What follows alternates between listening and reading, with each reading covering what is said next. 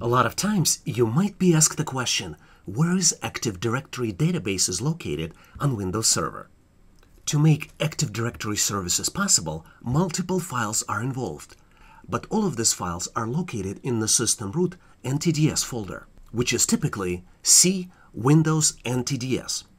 To navigate to this folder, you need to log in with administrative account to Windows Server, go to Drive C, navigate to Windows, find NTDS folder, and open the database files.